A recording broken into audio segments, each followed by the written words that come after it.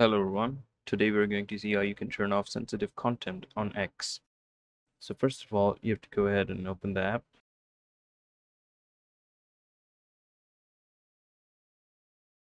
So once you're inside the app, you can see on the top left, there's your profile picture. So you have to go ahead and click that. And then at the bottom, you can see settings and support. So you have to click that. And then click settings and privacy. Then you have to click privacy and safety. And then content you see. So here's a bunch of options.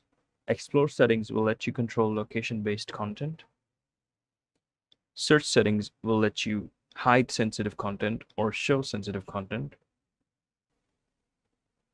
And sensitive media option will let you personalize how sensitive media appears on your page. So either you could have a warning or it could be just on there without any warning. I hope this was helpful. Thank you for watching. See you in the next one.